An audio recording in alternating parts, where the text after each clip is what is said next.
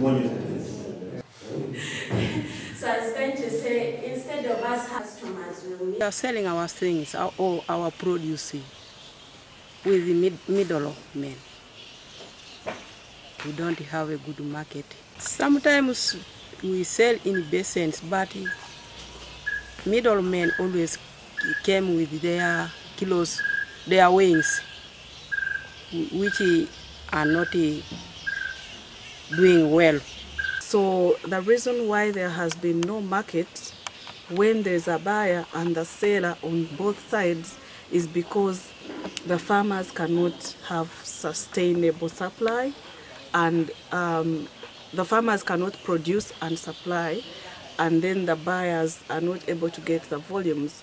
So that is why AWAN has come together with Sokadido to organize the farmers into groups. They can produce and sell in groups. We have grain, we have seed demand, and you find, for instance, what is available in the market does not even reach 50% of the demand.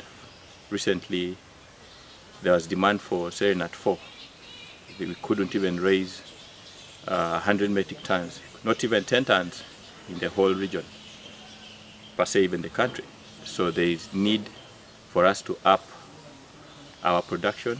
Before we export any product out, we make sure it is in compliance with the requirements.